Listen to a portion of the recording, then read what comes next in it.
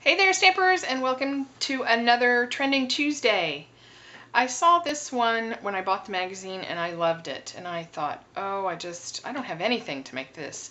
So I've been waiting and kind of accruing and thinking about how to create this one, and I do have to say it's one of my favorites. So this is kind of what I came up with.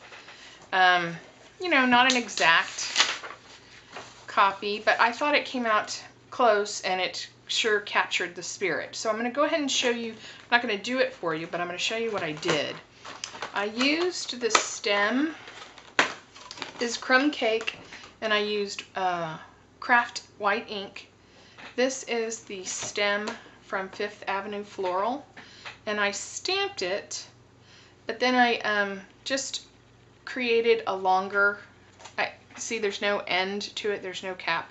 So I just created a longer line with it. And then I went in with early espresso, soft suede, crumb cake, and just created lines to give it sort of that mottled look that's in the original. And so that was pretty easy. For the bird, I used Nature's Walk, and I stamped him in Stays On Black. And then I came back in with Nature's Place, this bar of music in early espresso, in Stays On Black over the bird image. And then I inked him with Cobbler and So Saffron, sponged it on. I cut him out, and then I inked the edges in black. And I popped the birdie up on dimensionals.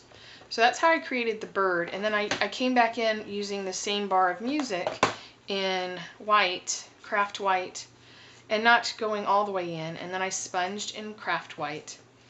And then I thought this one kind of looked like, I liked this font because it looked like it was singing, sort of. I don't know what font looks like singing, but to me. So I just did that in Stays On. Used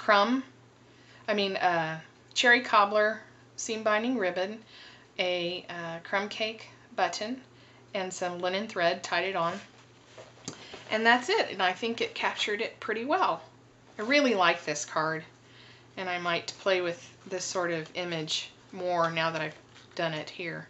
But anyway, I hope this inspires you to try your own and have fun with it. Whenever you see somebody else's that's maybe not Stampin' Up stamps, you can try to recreate it using what you have. And we'll see you next time. Bye!